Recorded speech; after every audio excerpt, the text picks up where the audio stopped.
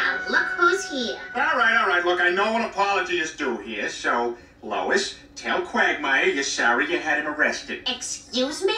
He's the one who owes me an apology. He was watching me go to the bathroom. Well, clearly he thinks you're attractive, Lois. It's a positive thing. Thank you, Glenn, for complimenting our family. We have had it with his disrespect for women. We're petitioning the city to have him removed from the neighborhood. Yeah, I don't want to bring a new baby into the world with him running around. Okay, first of all, Bonnie, you've been pregnant for like 6 years, all right? Either have the baby or don't.